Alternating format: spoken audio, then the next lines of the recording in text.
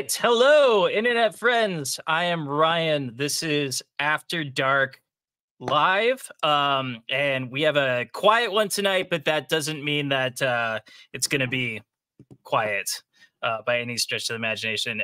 In fact, we've already heard a lot just before we even got going. So it's going to be the original crew here. We have Kai Brewster.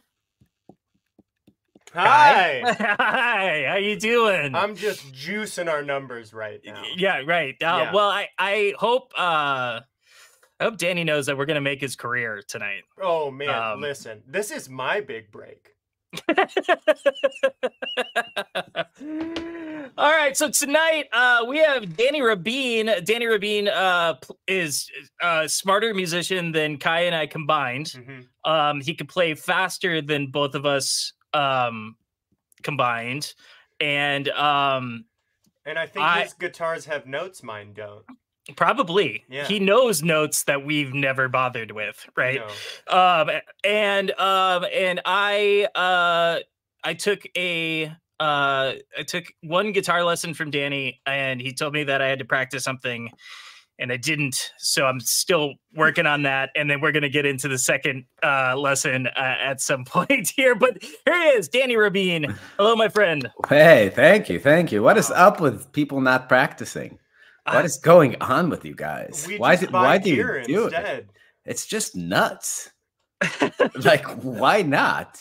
Well, I mean, this brings me to a question that we had on last week's. Dani, what's the last song you gave up on learning? There's none. He learns fucking Halsworth songs. I know, but there had to be one at some point. Oh, no. I mean, like, anytime I set out to, like, transcribe something, I always stop because I'm like, this is some silly shit. Like, why am I wasting my time trying to get this? You know, it's like it's sort of like somebody you admire. Like, I don't know who people admire, fucking Lincoln. And he has like Abe Lincoln. Abe Lincoln has a thought that's like really impressive. And then you're like, I am going to say all the words that came out of his mouth following that memorize thought. I'm gonna memorize. Yeah, exactly. Yeah. And like if I memorize enough addresses, I will be Abe Lincoln. It's like it just sounds so fucking stupid when you say it. Then but that's what happened to him. Yeah. You really want to be that guy? But I mean, that's how most people approach learning music, and it's fucking stupid. And we all get this notion that, like, you hear your hero doing something, and it seems too hard to actually think about what's going on. So instead you just zone in to the details of what he did and you pair it. And we all have this, like, instinct to pair it, but it's always a bad approach. It's always a bad idea because, the whole idea of being in a creative field is to have things occur to you. Right. And, you want to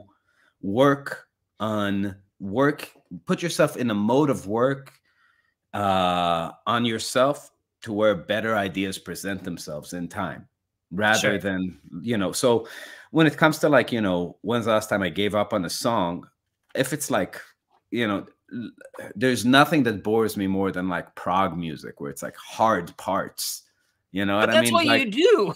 I play fusion. I don't like it. Okay, fair enough. But like to me, the distinction is that.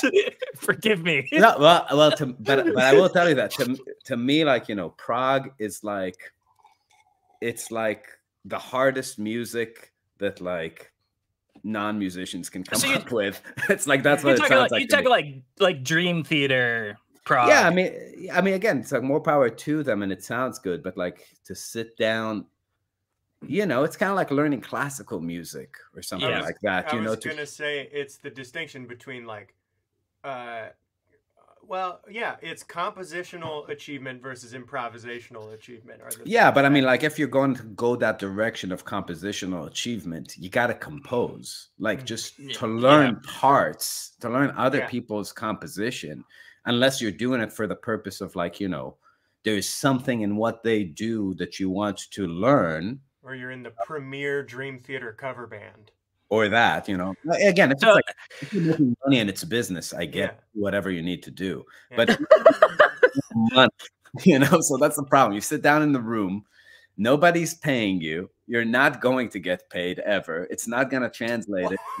Whoa. Like a horrendous waste of time. You're telling me I have a bad business model that I just came up with right now? If your business model is like practicing John Petrucci lines note for note. The greatest Dream Theater cover band of all time. That's my business. That actually could make, dude. We were just playing on the Blue Cruise, and like the band that sold the most merch by like a factor of 10 was Leonid and Friends, who is a Russian Chicago cover band, tribute band, and they do more business. Chicago is touring, and they're playing bigger venues than Chicago.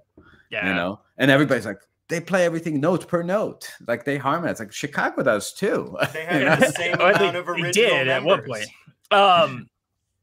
I saw Dream Theater one time. I've told this story before. I don't know if I've told it on here, but I went to go. The Dixie Dregs were opening up for Dream Theater, and I was kind of like, when am I going to get the chance to see the Dixie Dregs again? Yeah, we just opened up for them like last month. Okay, well, then I didn't need to go to this particular show, but they were opening for Dream Theater, and I went, and it was cool, and Steve Morris and Dave LaRue was great, and I was into it, and then Dream Theater came out, and I watched the first song, and it was just kind of like, wow, you guys can do this. This is amazing. Like, it's like watching like an athletic feat. Mm-hmm. And then they did the second song, and I was kind of like, you're still doing it. Still doing that thing. Yeah. And then we got to the third song, and I was like, I'm out. And so I leave. I was at the State Theater, I think, in Minneapolis. I leave, and I walk out, and I'm about to go out the door. And there's a dude standing at the door, and he's got a Dream Theater hat on, Dream Theater t-shirt.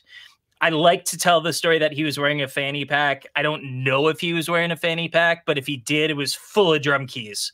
And he was like, "You going out for a smoke?" And I was like, "No, I'm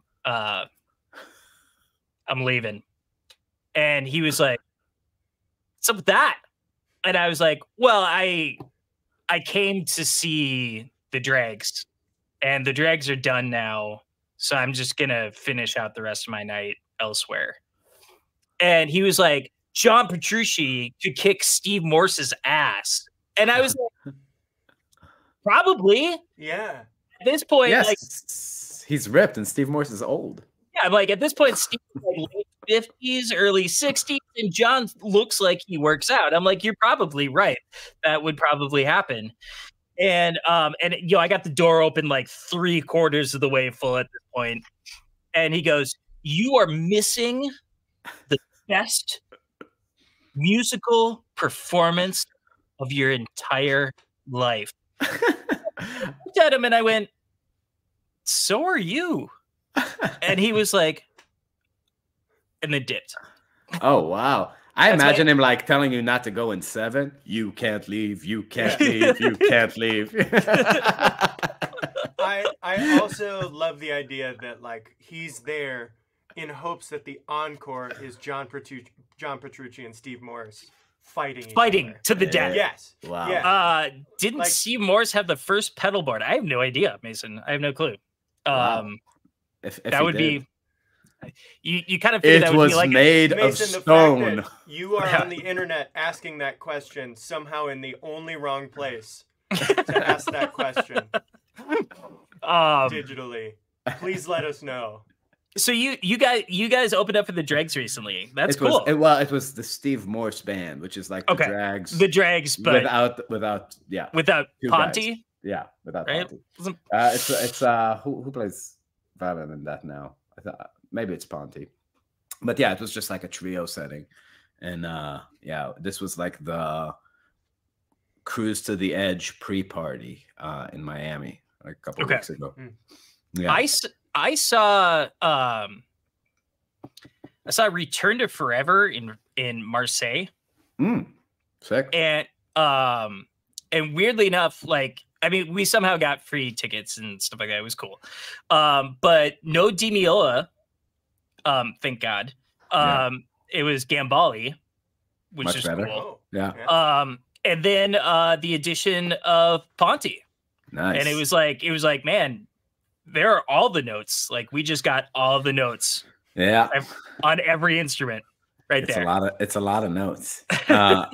Yeah, one of the other cruises we were playing, Di Meola was one of the headliners, and we were like, I went to see him, and it was like a theater show, and he just showed up with an acoustic guitar Ovation, and a percussionist. Right? Yeah, and they were just, it seemed like he had like these music stands where it seemed like he was reading like 8 pages of music per thing, but when you just listen to it, it just sounds like he's jamming with a percussionist. It was very odd.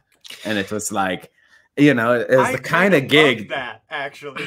I mean, it was the kind of gig that it didn't catch my interest. I zoned out immediately, but I really thought, like, you know, this thing that he's trying to do with the acoustic guitar and the percussionist, there's literally like 0 people in the history of the world that I think could make that interesting for 90 minutes. Yeah. It's the setting a music stand up with presumably nothing on it.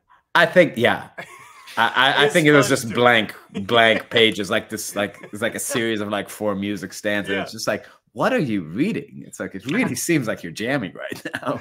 I saw Julian Lage with an acoustic guitar. Did you notice that dude talks like Michael Jackson? Yes. Yes. Yes. Thank you. You're welcome. I saw him with an acoustic guitar for 60 minutes plus an encore. And it was riveting all the way through. I'm into that. It was cool, but it wasn't. So I also have the acoustic experience with the Al Di Meola, but it was very different. I was about 14 years old, super into Al Di Meola. Like, you know, like I Raced with the Devil in Spanish Highway. You know, like, that's the best song. But that song goes from like the world's best intro head to like the cheesiest fucking 70s porn music there is. Like, I can visual. It's like Debbie Does Dallas vibes. The moment they break down after that thing, it's just like, it's like when it's over, it's so boom, boom, like that shit's fucking awesome. Awesome. Like, why didn't they just keep going? And then the breakdown.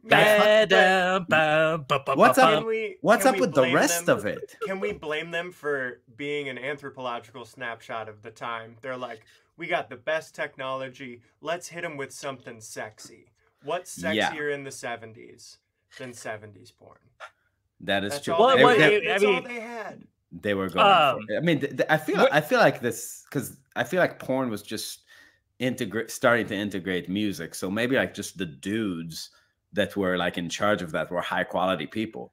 I think that's what I think about Nintendo Fusion. You know? Oh man, the Mario Kart 8 opening music.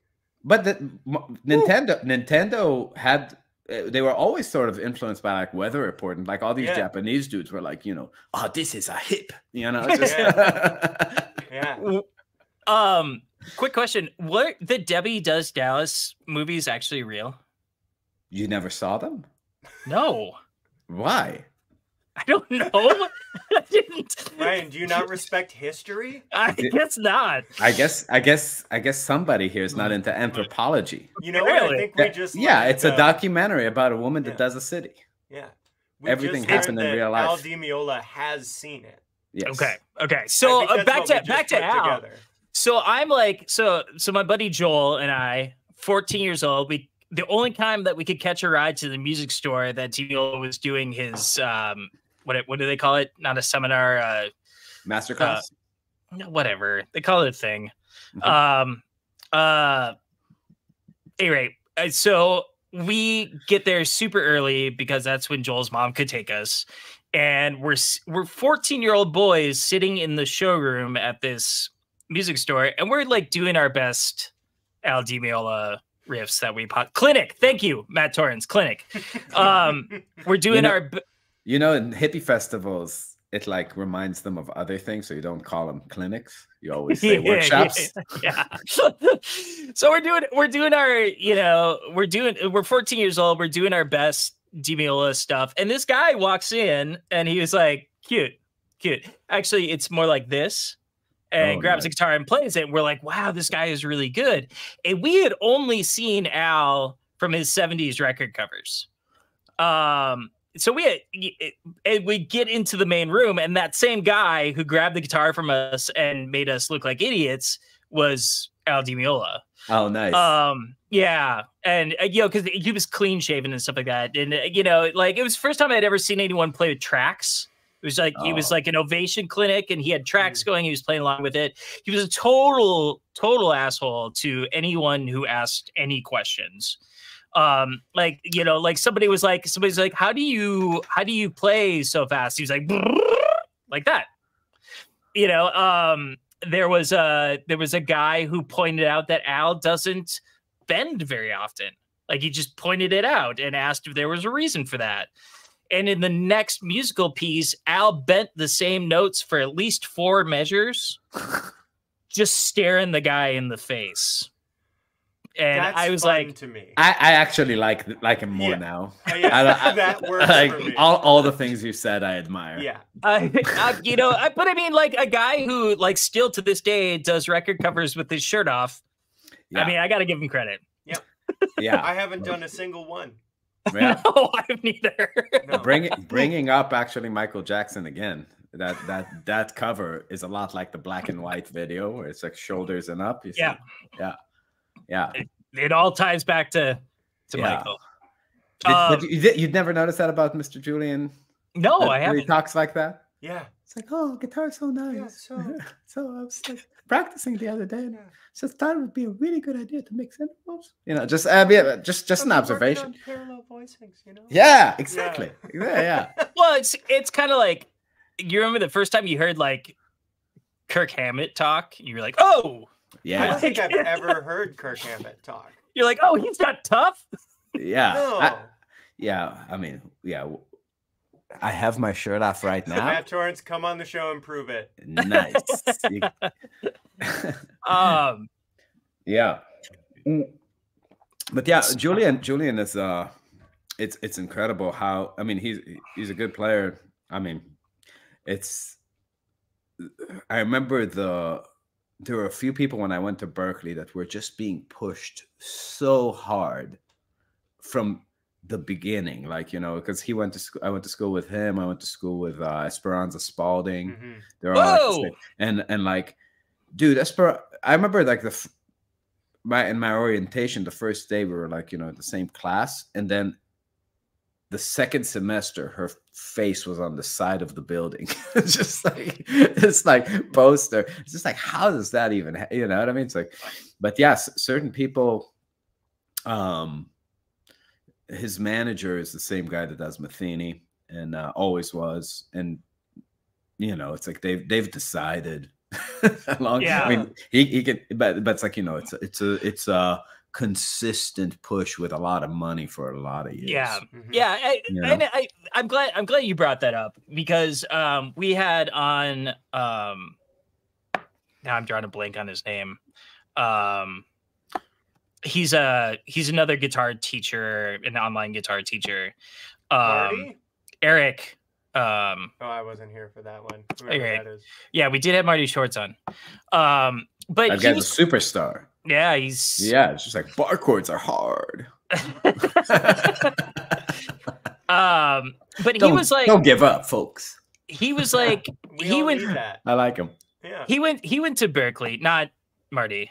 Eric, and and he was like, he talked about Herrick Haugen. Thank you. Matt Torrance. Again, he's taking care of my stoner brain for me. Come on the show, dude. So Eric was saying that he went at the same time that John Mayer kind of went.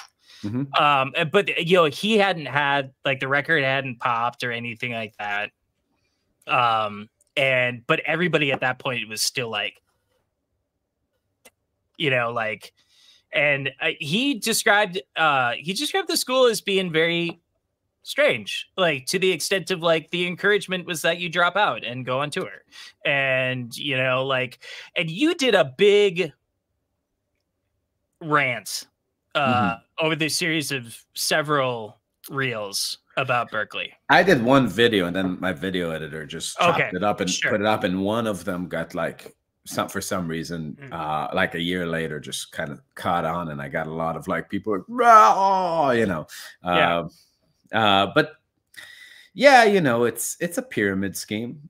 It's just, like Social Security or something. It's they like, but I mean, the first time, the first time I heard you play, I was like, I bet that guy went to Berkeley. Like, you should hear my classmates play.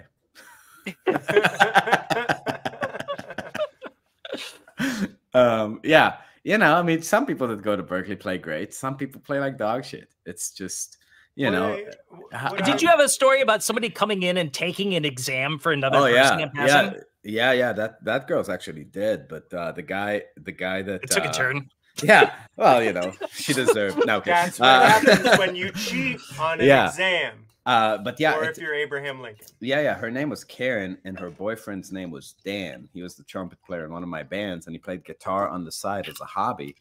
And she had her proficiency exam. She was really, like, big into, like, Cat Powers and Elliott Smith and people like that, which for some reason they let people go to Berkeley to play open chords, And I get it's a business at that point. So I was there 2003 to 2007. So this must have been 2005-ish.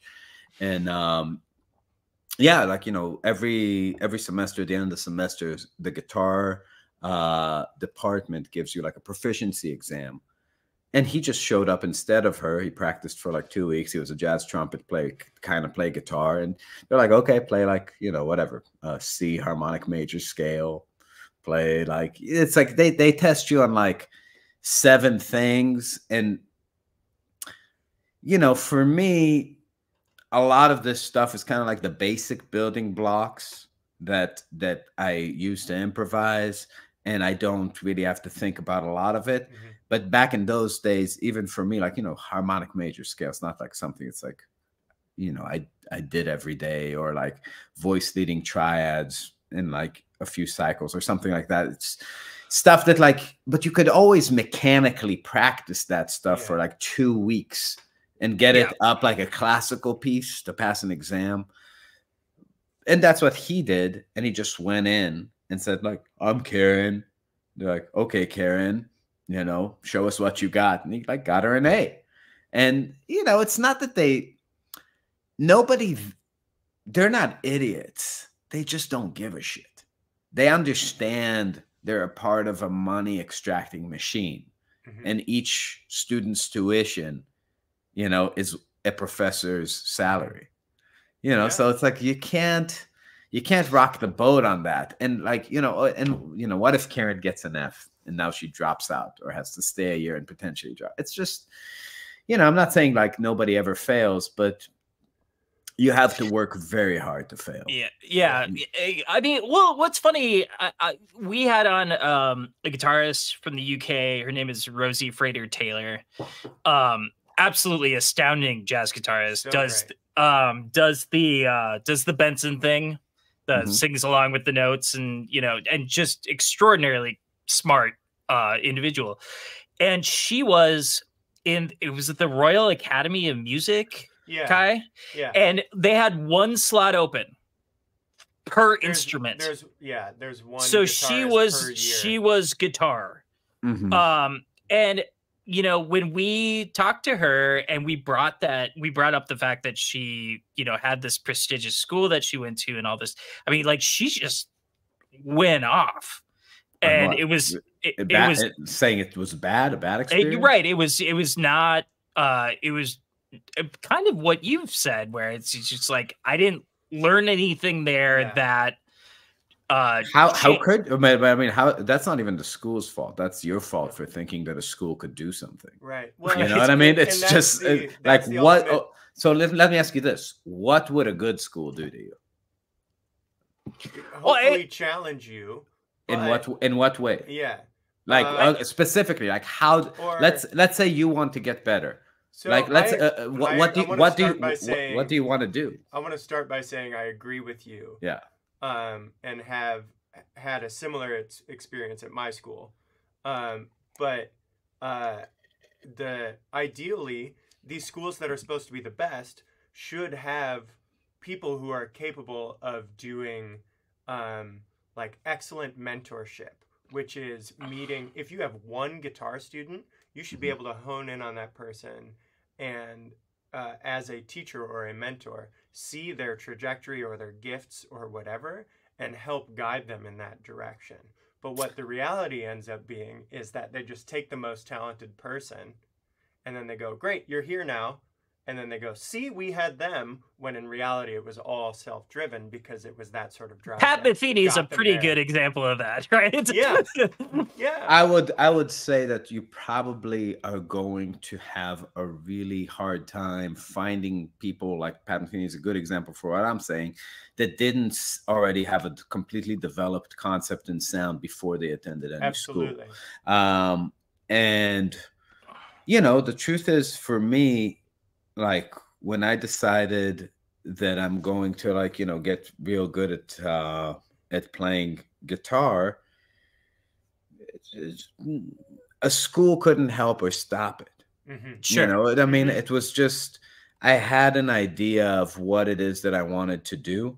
I had my heroes, Pat Metheny being one of them. You know, so for me, it was like Pat Metheny, Scott Henderson, Holdsworth, Jeff Beck, Stevie Ray Vaughan, Django. You know, like it was a kind of varied pool of jazz to jazz fusion, some rock blues guys that, you know, I knew that like there were things I really liked about all of them.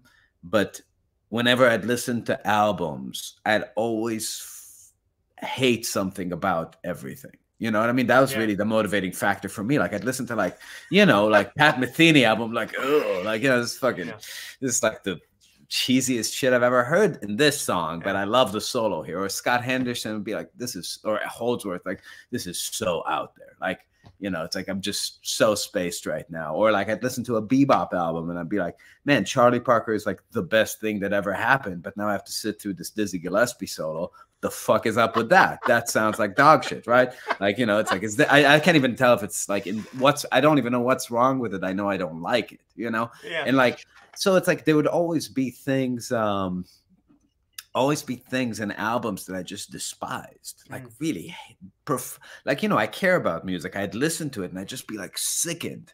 Like I'd go from like listening to like the best solo I've ever heard to like, what are they doing? What is this section? You know? And I just have these like real like reactions to music and mostly in the, you know, positive. The thing that always struck me is like it's just like really positive to really negative. If I'm really like being honest about my judgments, like this is the best guitar tone, best guitar solo I heard. You know, like you listen to like Eric Johnson's a good example. You know, it's like you go from like the best intro you've ever heard in your life to like riding a fucking pony into the sunset. Like what is going on in this music? You know, doesn't sound nice to you. No, riding a horse into the sunset. Yeah, I mean, I just, it's like, no, like, you know, for me, like it would be like that. That is like, there's vocabulary I'm tempted to use on this podcast, but I don't know you guys well enough yet. Oh, you're in a safe place. But yeah, so it might have been gay. It was very gay, like in the honest, in the happy sense of the word. So oh, I see. There's nothing wrong with being gay. You don't want to ride horses into the sunset. There's nothing wrong with being gay. It was, the mood was very happy. It was very merry. It was two bathtubs on our front porch together. Yes. It was just what I'm hearing. It was too yucky. It was yucky. And a little saccharine, yeah. So sometimes, and it's like for me, that was the real motivating thing. It was just like, I don't know if people are gonna like what I do. I know by now that most people certainly do not, you know, but I'm gonna do it anyway. You know what I mean? It's like, and that was the thing, like not compromising, being like, this is what I think good music is that doesn't dip. You know what I mean? Like all those moments in the music where like I just wanted to make stuff where I'm, you know, with my fucked up tastes in music, where when I'm making an album, I want to be excited the whole way through it, you know. So that leads me into my next question for you, which I was thinking about as you were talking about both what we were just touching on, and then I can't remember if it was in the pre-show or in the actual show, but we were talking about composition, a compositional goal versus an improvisational goal. How precious are you in the studio with your recordings? What do you mean by precious? So like I've worked with artists who every note has to be like, when I'm in there, I'll play something and then they'll come back and say, that was great, can we do it again? Just change that one note to this, or it can be that particular, it can be, don't do it so riding a horse into the sunset, or versus people who go, great, we got it, we're moving on, and it's the same quality, you know. I mean, I'm precious about it to the extent that I don't stop until I get it, but oftentimes I get the whole solo in a take. Yeah, you know. So I would say, but if I don't, then I'm not going to stop until I do. You know, so I've definitely like been in a situation where I did like 1,000 punches. Yeah, I was going to ask what your record is, because I know mine. Yeah, I mean, I've been in a situation where, you know, I was playing some stuff. It's always the stupid shit too. It's always like a song, like the songs that are like have really hard harmonies. I tend to be so scared of them beforehand that like by the time I record, first of all, I mean, with Marbin, the way we make albums is we all play together in the studio. So all those solos, we're not punching in, we're all playing them. And I remember your targeted ads, man. I remember all of them. Thank you. Yeah, so when we make albums, like what we've learned to do from making bad decisions in the studio, from like over editing and like, you know, just, you know, using the technology to overcomp your solos to where it sounds great, but it's just a collage of you instead of you. So we'll edit, but when we edit, we will take a whole, like I don't take the guitar track and piece it together. I take the whole band and piece it together. So if the solo took a turn I like, I'm taking the bass, the guitar, the comping, everything, and I'm crossfading those segments together to follow. So and then I will just kind of ride the track back and forth to find a logical place to connect the drums. But I'm not going to like keep the basic track from a unrelated thing and then slap my stuff on top. That like, it's the shocking thing about editing is that it works. You know what I mean? It's like when you do it, you're like, like, oh my God, nobody can notice. It's like, it's not that nobody gives a shit. You know what I mean? It's like, and the thing you're missing is the art, you know? So, I mean, the way I got into editing is through Pat Metheny. Our second and third album we recorded with Paul Werdico and Steve Rodby, that were the bassist and drummer from the Pat Metheny group from like Off Ramp till Imaginary Day, so like mid 80s till 2000. Post Jocko, right, and before Sanchez. And Steve Rodby stayed with Metheny and was his video and audio editor, and he was showing me these books of the edits of Metheny solos that he did with a razor before it was digital, and it's like it's exactly what we're doing now, comping takes, just manually. And thousands of them. Like you listen to those solos in the 90s, it's all just cutting tape and gluing it and taking the tape and moving note by note time, like, you know, with tape. He did all that shit. So for me, you listen to like Sebastian Bach and he had single words punched in. Yeah, those vocal parts. 100%. I mean, listen to a lot, man. I was on these cruises listening to these rock guys doing it live. I was just like, some of them, like, Jesus Christ, man, you guys just can't play. I mean, just some of these guys are just like barely, like, it's like they don't, like, just playing rock in time is like a skill that I would say about 20% of rock musicians have. Yeah. You know what I mean? Why AC/DC made it as one of the greatest. Right. They groove. Yeah. Great rhythm section. Yeah. Absolutely amazing rhythm section. Yeah. There's so few guitar players that could, people Stevie Ray Vaughan's a great example. It's like, dude, the whole band is inside every one of that riff, Yeah. It's like any one of those riffs. And to me, like, there's so many rock guitar players that are not. When you're in the studio, you can get into this mentality with time that's sort of like target practice. Like you're trying to shoot a dart into the bullseye, and then you're surprised. It's like, whoa, I'm behind. Whoa, I'm ahead. I'm swinging back. But it's like playing in time is like walking. It's the moment you aim, you're done. You know what I mean? And it's that. So Ryan and I are in Minneapolis, and the whole Minneapolis sound, not naming any contemporary names, but is how close can you hit the grid every time? And it doesn't interest me at all. Well, I mean, it's that. There used to be a website, it still may be, where you could like basically pull up a song and it would analyze the song, like the drums on the song. Yeah. And it would tell you how close they were to the grid. The center. You can do it in Logic or any DAW. Sure. I took a Prince song. Assuming that's who we were referencing. It's not, but okay. He was talking about Corey Wong. Yeah. I really like Corey. He's a great dude. But I took a Prince. He's aggressively happy. I like him. Yeah. Yeah. I took a Prince song, Michael Bland, and like it was like 99%. Yeah. Which is probably 1% less than Michael Bland is satisfied with. Absolutely. But then I pulled up a Zeppelin tune, and boy, Bonham was he went wherever the song was going. Yep. Well, I mean, if you listen to any recording of like Django or Louis Armstrong, they don't finish where they started. Right. But they didn't play with a click. So September, Earth, Wind, and Fire. Right. Take the first 8 bars, listen to it, and then just skip straight to the end.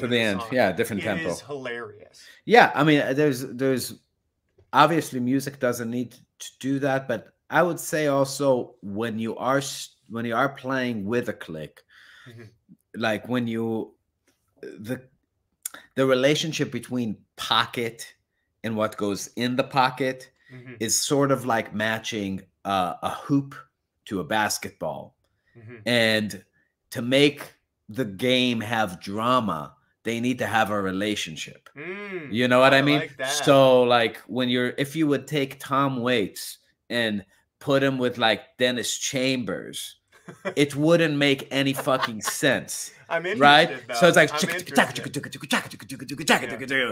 car, the piano, that's what's drinking. Right. There? So exactly. And then when you take Tom Waits as drummer and you put him with Michael Brecker, that wouldn't make sense either. Right? So it's like it's either the game is. I feel like too Dave Weckl easy. would have been a better one for that. But anyway, keep going. Sure, but I mean, any of those dudes. But it's just your approach to accuracy needs to be matched because the drummer is sort of setting a parameter, and then you have to throw things in there. And if it's a very loose, swampy feel, you can do a lot of loose, swampy shit. And that's great, but if you're trying to like throw some 30-second notes in there, they're just not going to feel like anything because it's like shooting a tiny ball into a gigantic hoop. Nobody gives a fuck. You know what I mean? So it's like everything goes in. Wow. It just doesn't matter. Let me ask you this. Just something I've been like super curious about for a while. So, I grew up listening to Motown and R&B with mom during the day. And then dad played rock music, and so now I play R&B and rock music. You play fusion music as well as gypsy jazz. I didn't know what a hot club was until I was like 20 years old. How did you end up? I mean, and you like you kind of alluded to the fact that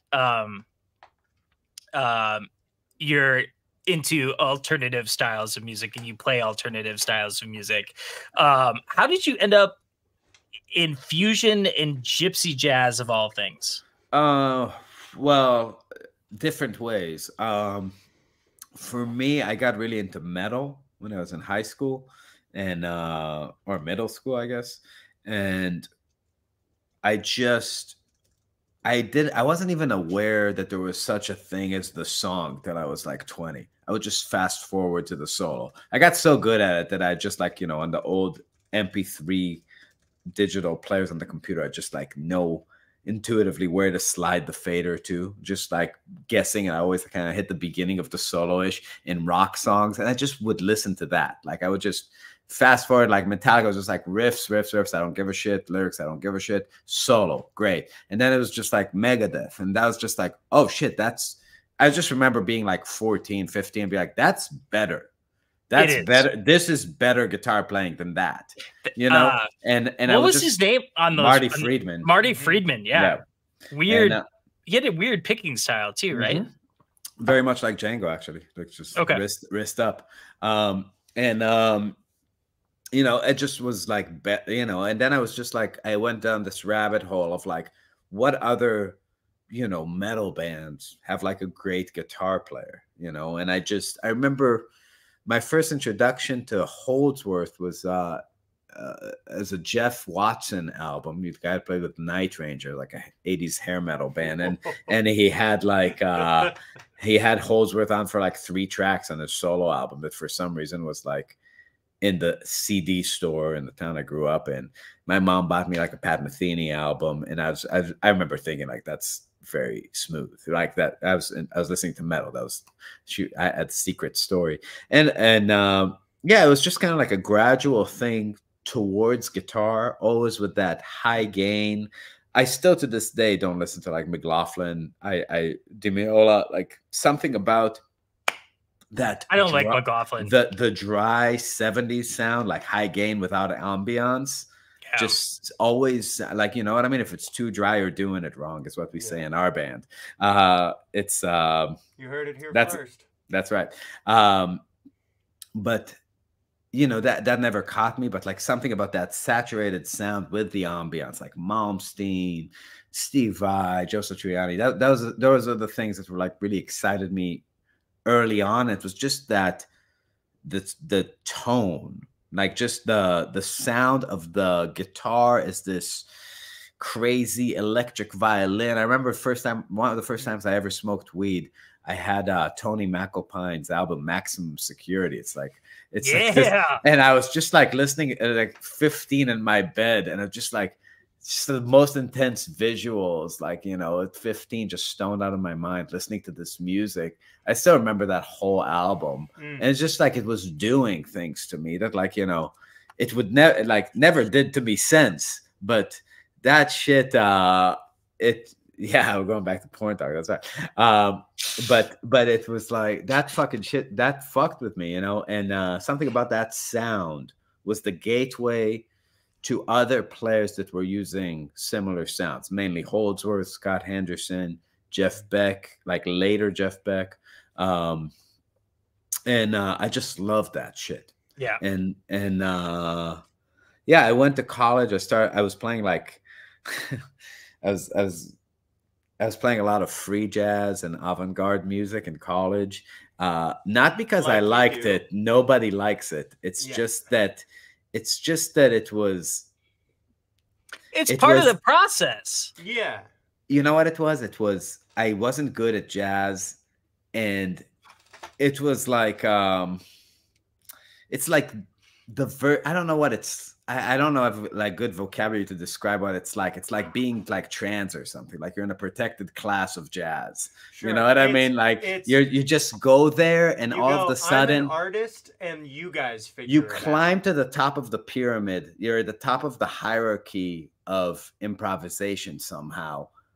But I mean, I don't know if that the previous like, but without any of the vocabulary, it's without just the structure, I know exactly knowledge. You throw all of it away, and I was just in bands all of a sudden, like, you know, playing, and people, you know, you're considered. It comes with so much notoriety and respect that like you're really egged on to do more of it, and you're just making these noises. I was playing my senior recital, I was like opening and shutting an umbrella on my guitar strings, and professor was just like, "Oh, interesting. Yeah, that's a very interesting interpretation of what you can do." I don't know how, I can't fail him. He's opening it. That's really it, though. That's really it. Is you're going, I'm an artist, and also you can't judge this as good or bad. Yep, it's kind of like you're going to chess school, and then like, you know, for your final chess game, you just take the pieces and just like cluck. Start throwing at the guy. Just like this. I invented new chess. Pieces are hammers, and you're like, tough shit. Yeah, that's right. So I was really into that, and then after that, I met Dani, the saxophone player in our band, and we needed to just play something that wasn't. We were no longer in school, so that wasn't like absolutely stupid, and we started just, you know, like, how about play some Schofield tunes, or like some like cheesy fusion tunes everybody knows, like The Chicken, something like that.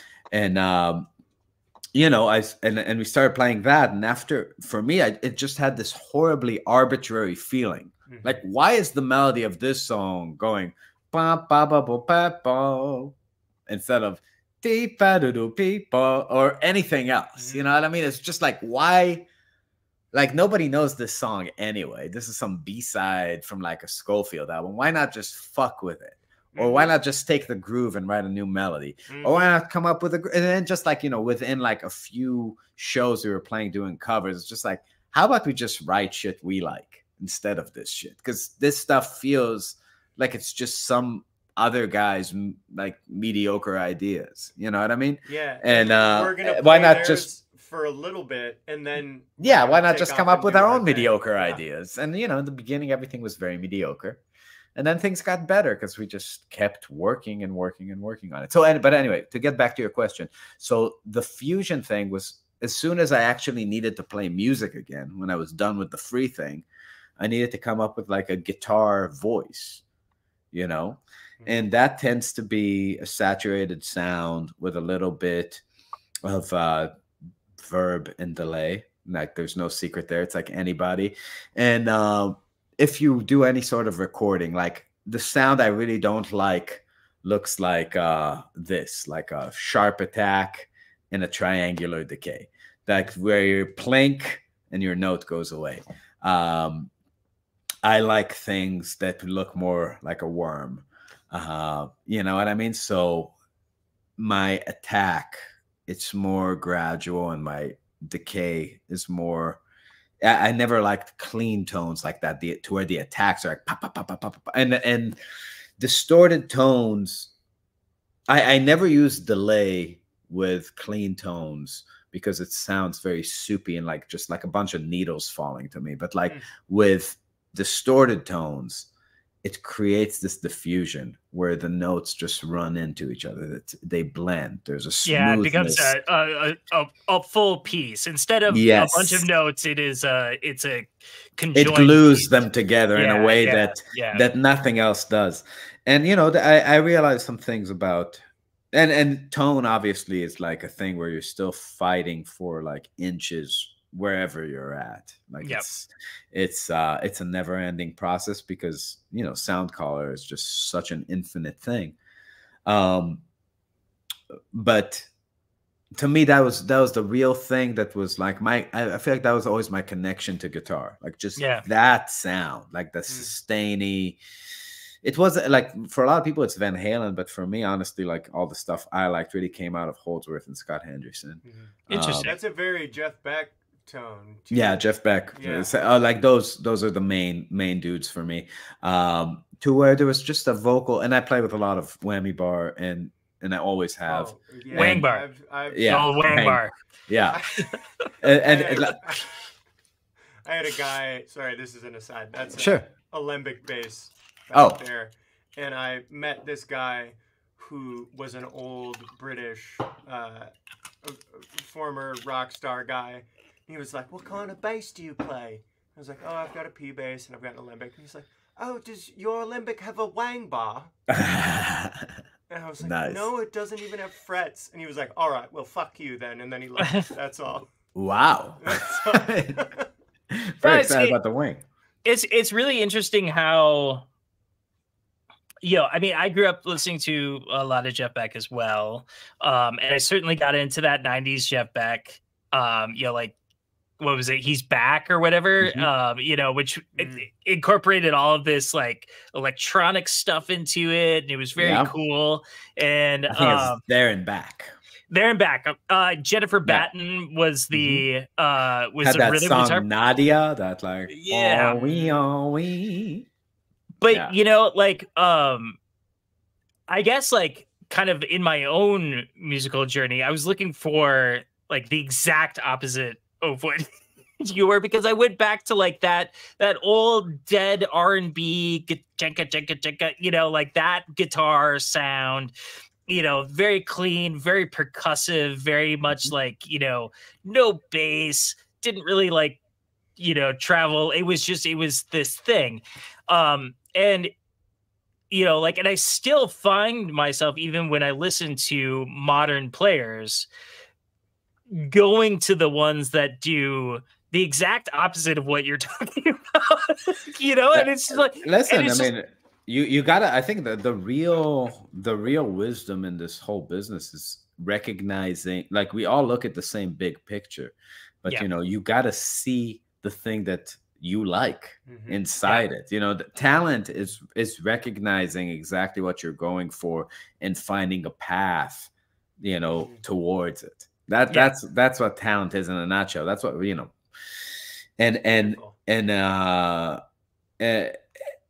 and we all see different things. It's wild. And it is wild, but inside what I do, I guess it's a little bit more, in a sense, sporty, because there are prerequisites. There are rhythmic things that if you don't get together, you can't compete. You know what I mean? It's like basketball, like, it's like, but I hate jumping. It's like, well, it's gonna be rough. You know what I mean? Because it's like, if you play fusion, you can't play any 30-second notes. You're not gonna use the ingredients that go in the soup. You know what I mean? It's just you say you play fusion, but you're not playing fusion, because it's just what, even people with great chops find ways to fail.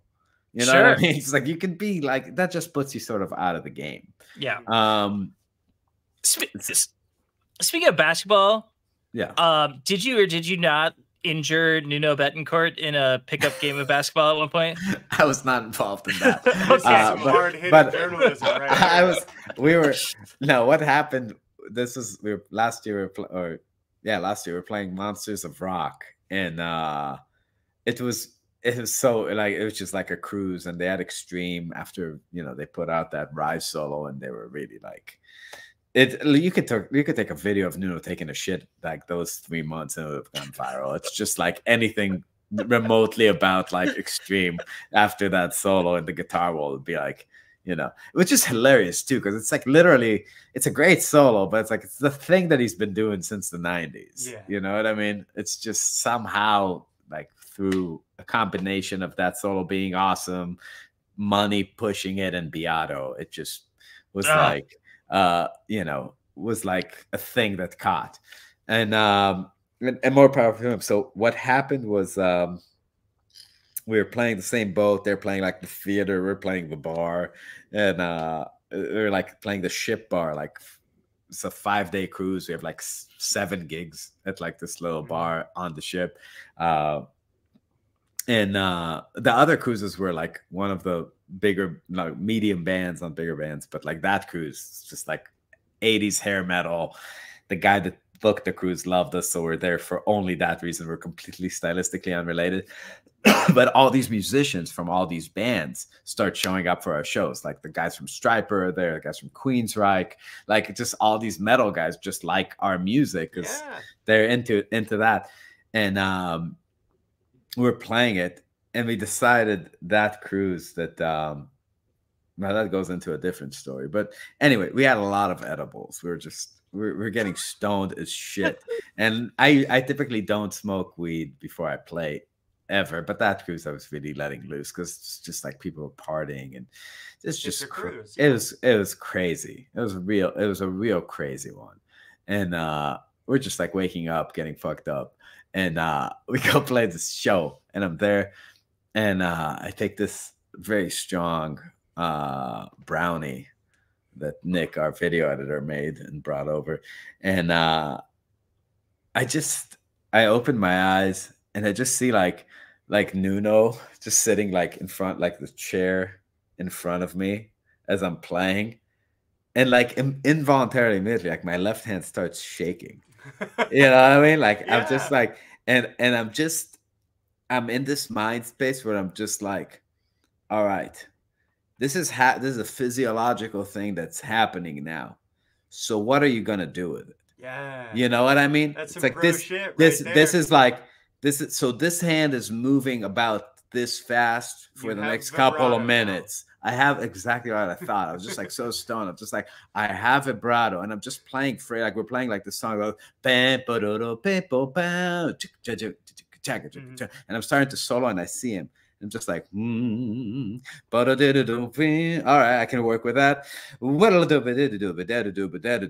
I can't fucking hold the note. I'm shaking, but like it's sounding like wow. And I'm just like, all right, so like play some faster. And okay, so anyway, it stops after like a few minutes, but just like the nervousness of it, I was writing it, and I was having like a great show.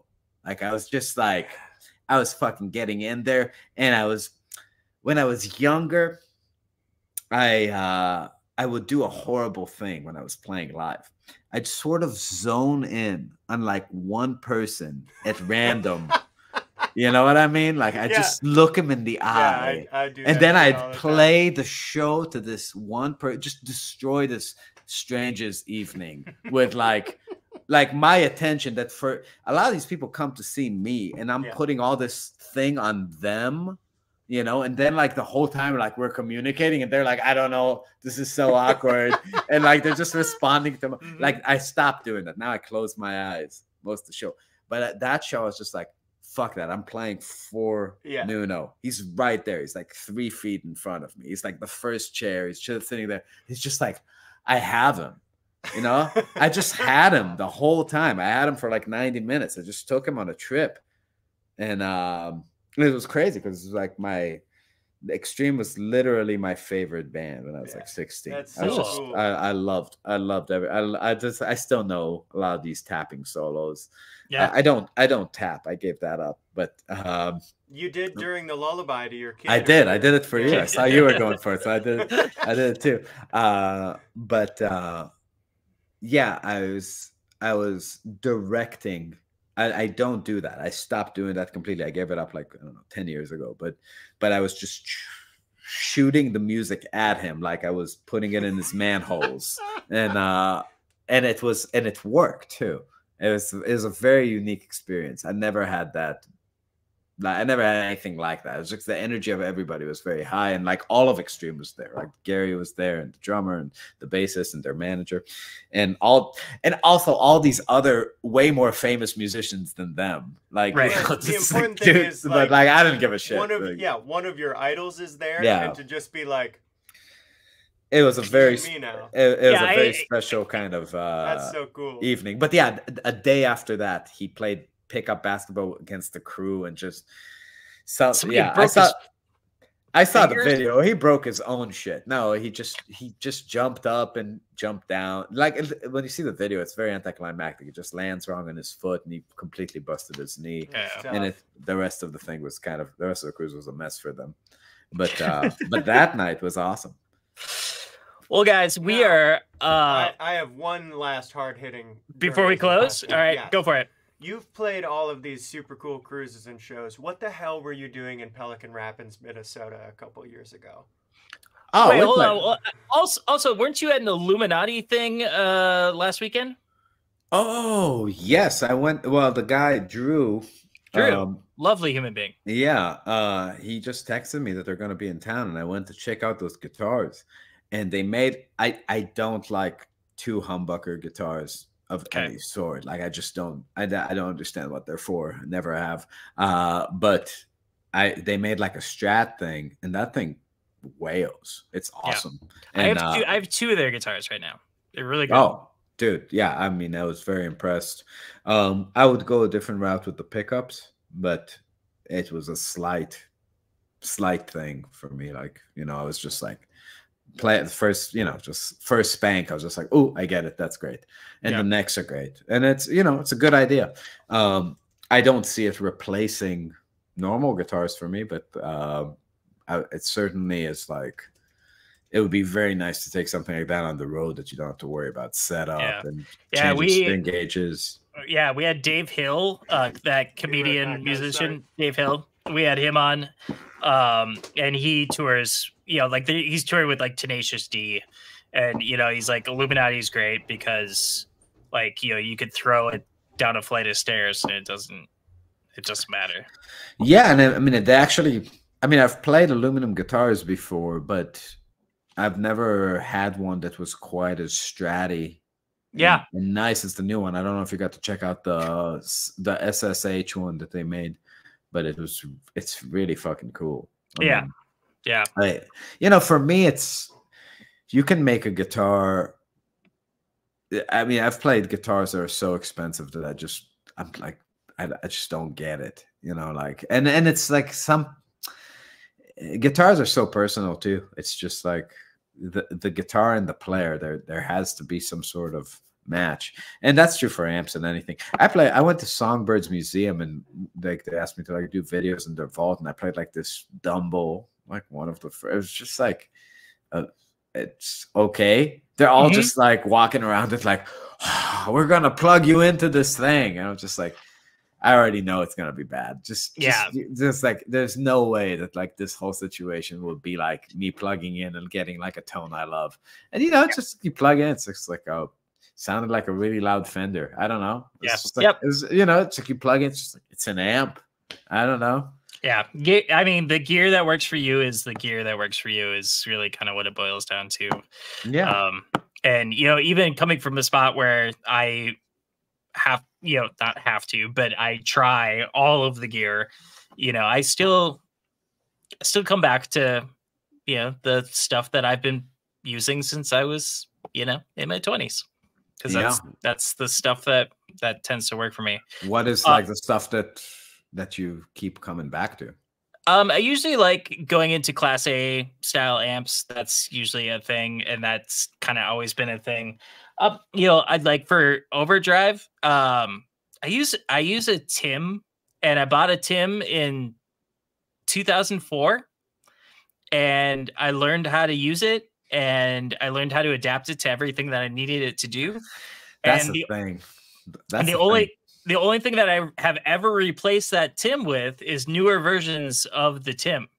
I talk about like my mic that I use a lot is a C414 XLS, which a lot of guitar players don't like because it's a very bright mic. But I mean, that was my first big boy mic. And, and back, when I was, 19, spending over $1,000 on a microphone was like, that was a big deal. That's insane. And so I learned how to use that microphone on everything, and still to this day, that's my main microphone. That's the lens that I see everything through. And, I mean, we can talk all day about, how the next thing is not going to be the answer for you. The answer for you is the thing that you've had sitting there the whole time. You just need to spend the time. It's kind of like you talk about like practicing, like you need to practice, it's kind of like with gear too. It's like, give it some time, like give it some time and let it work its way into your soul. You know what I'm shocked about? I see this with students and just honestly, like colleagues, professional players. There's so many people that just don't understand a 3-knob distortion pedal or an overdrive. Right. Like, they don't understand. They understand what the knobs do, but they don't understand how to set it, like that, how to dial something in. You know what I mean? So it's like there's a sound, like to me, like when I look, something that's like to get my kind of sounds, you have to get rid of the top end of your sound. Yep. You cannot have a singy distortion sound if your treble and presence are open. Yeah. Right? It's what will happen 10 times out of 10 is that things will get grainy and buzzy when you have the amount of gain that you need to solo just for the touch, for the sustain to be there. Things will start sounding like zzz, and until you throw a blanket on it, you're not going to be able to give it that shave where it needs to go. Now, there are a lot of ways you can do that. Holdsworth sets his treble and his presence. His presence is at 0 and his treble is at 1 on the amp. Scott Henderson plays with a really bright sounding amp, but he rolls the tone knob to 2 or 3. Yeah. Right. So he has like a general kind of shelf happening, but you're going to have to, some people don't do either of those things, but then in post, they EQ all of their high end out of their sound. At some point, you're going to have to do this thing to your sound. So it's just a question of when it's happening in your chain, and each one has advantages and disadvantages. But I see so many people that just, have no clue how to use tone knobs or don't understand, what volume on a knob does to the, when you crush your preamp, the preamp of your amp, or how much saturation goes in when you get, from like nice bloom into nastiness, and it's just like I say, like, honestly, like I specifically, like, I can think of a few people I'm not going to name, but like, he's going to name them eventually. I see people working with their, there are a lot of jazz guys who sort of find a distortion pedal and they're like, check this out. You know what I mean? Like, I am a rock guy now. You know what I mean? It's just like it's the audacity to like reinvent the wheel and be excited about it. But this is circular. Yeah. Things can ride on this wagon. It's like it's as if like this is like they've arrived at the beginning again, but check this out with this. It's sustaining, but yeah, I mean, what I'm saying is like, even with like, man, you can get so much with like a Boss delay and literally a tube amp and any overdrive pedal on the market. You can sound like Holdsworth. You can sound like Scott Henderson. You can sound like maybe not the greatest version, but like there is like if you get the touch together, there is a sweet spot where it all makes sense. Sure. You know what I mean? Absolutely. I've been enjoying. I have a few gigs where I feel safe showing up with 0 pedals. And I am having the greatest time. I mean, to me, straight into an amp, turning the amp up, using the volume and tone knobs. I show up to jazz gigs with like my gypsy jazz guitar and art stuff. Like I play with Billy Corgan now for some reason. I don't even know how that happened. But we are, and I'm doing like gypsy jazz kind of stuff with Billy Corgan. Yeah, and it's like zero gear. Zero. Yeah. Zero gear. Just like an acoustic guitar with like a lavalier type mic that all the gypsy guys use through like a Henriksen amp with a touch of reverb and EQ and nothing. You know, it's just like, and it's just like you and, you know, how you shape the tone with your fingers. Oh, to answer your question from way before, the way we got into gypsy jazz. Okay, here we go. From that, I was hoping you were going to talk about from that Rapids, but we just tour everywhere. Small town America is just has always been our thing. We're like fuck the cities. Yeah. I showed up. I played there the week after you guys. Oh, and they were no way. like, we just had the greatest band we've ever seen. I was like, hell yeah, you did. They're awesome. So thank you. All those guys say hello. Oh, we say hi back. People. We say hi back. That was awesome.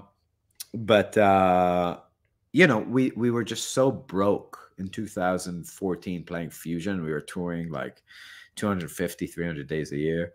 And we just had, the only thing we had was time, because we were just playing like whatever, Knoxville on a Tuesday and like 8 hours to hang out. So we just decided that we're going to start playing on the street for money when we were on the road. And that only stopped the moment we started getting recognized on the street, because people were like, oh, Marbin, I'm coming to your show tonight. Here's $1. And we're just like, this doesn't feel good. This doesn't feel right, you know? And like that happened like out of the country too, because we were like in a different country and we are like doing that. And then we're like, oh, Marbin, you know, here's $1, you know, or whatever the currency was. And here's a euro. Yeah. And we're like, that's not a good idea. So we stopped. That's the only reason we stopped. But it was just the only style of jazz you could play without an amp.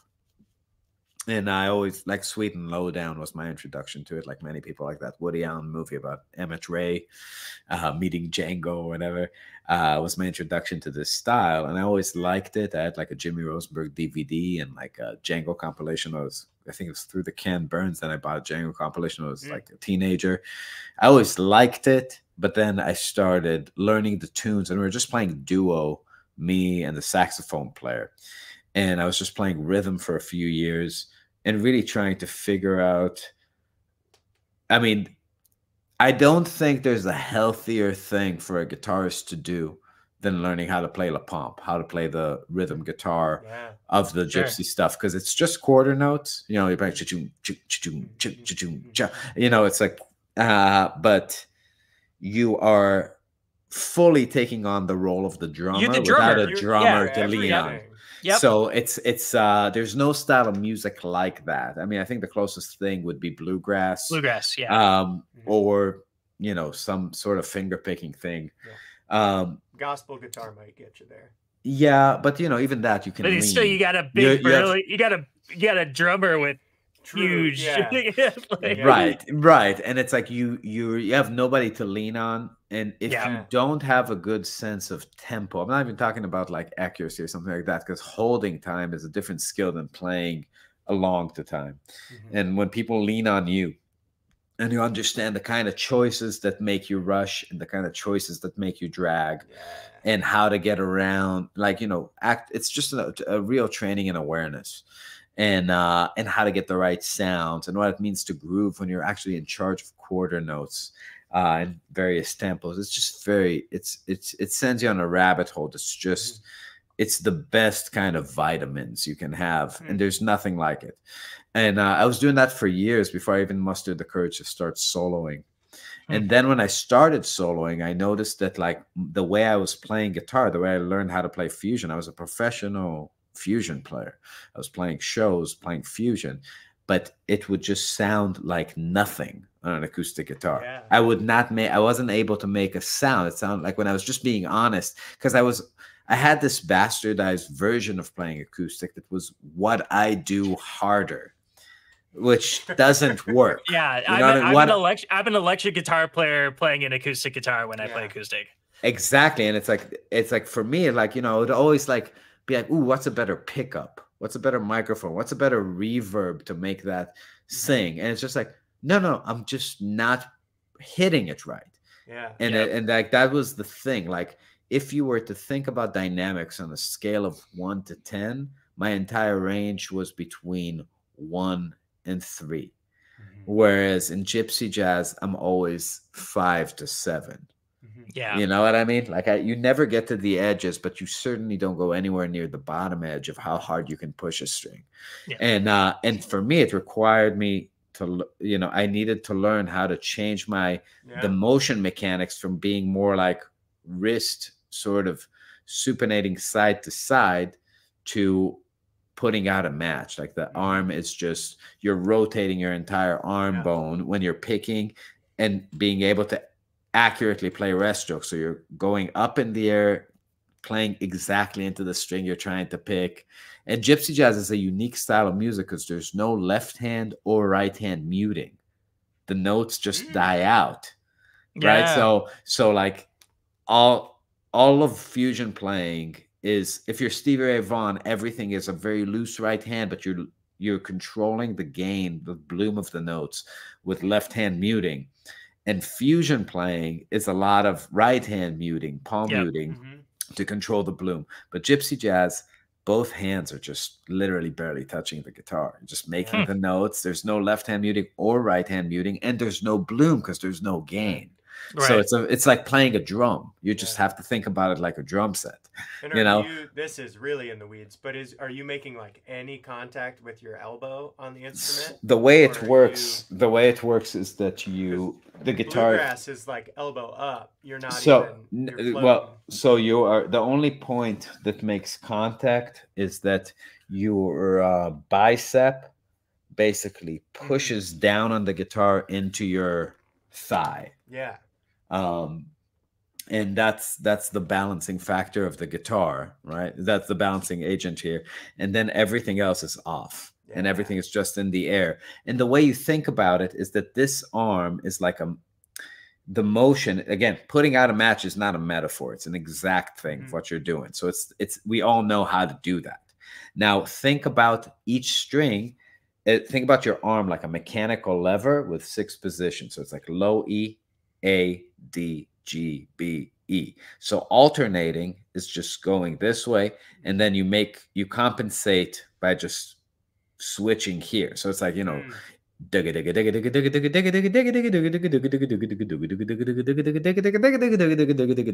it's consecutive downstroke, you sweep, but you sweep from the elbow, right? So so, but it's all about the sound production. The reason to do it is the sound of a rest stroke. And if you look at it, like if you imagine a drumstick here, it's just like traditional grip when you're playing drums. It's the same exact thing, but instead of a stick being stuck here, right? We play matchstick. That's how guitar players sort of play, like side to side, kind of like the way drummers that hold their sticks here with this kind of fulcrum do. But this Buddy Rich kind of grip, the jazz thing, allows you this motion. It's classical bowing too, like it's orchestral bowing. It's exactly right. So it's just getting that kind of motion mechanic and understanding the sound production mechanism. And I've taught, it's weird, but like now, like I would say that 60 or 70% of my students come to me for gypsy jazz, which is a development I would never have seen coming. I went on like a deep dive on my own and taught myself how to do it. And it's a process that takes 2 to 3 years. You know, if you're like, no, it's not. But if you're a guitar player that knows how to play electric, like the transition, if you're learning from scratch, it's much longer. But to actually switch your picking, it's just, you have to take a lot of steps backward to take any step forward. Wow. Yeah. Dudes, we have broken the record for the longest live video that we have done. So. Was it a good one? I don't have a reference point. No, we did great. Yeah. I just have one last thing, which is a toast to the longest one, courtesy of a Chicago native. All right. Cheers. Is that? Cheers. All right. So next week we have Steve Stout from the band Lifehouse. Wait, what? Yeah. Oh, yep. Wow. No, I'm really looking forward to it. Me too. he does some of his own stuff on the side that sounds decidedly not like Lifehouse. Also really great guitarist and engineer, so that'll be really good. Dani, thank you so much for your time, man. You are hard dude to track down because you're really busy. And also for anyone who is watching this who was unaware, Marbin Music is one of the best channels on YouTube and something you should check out. Oh, thank you. We're the best kept secret. All right, and Kai, thank you for being here too, my friend. Always a pleasure. Nice to meet you. All right, gentlemen, there we go.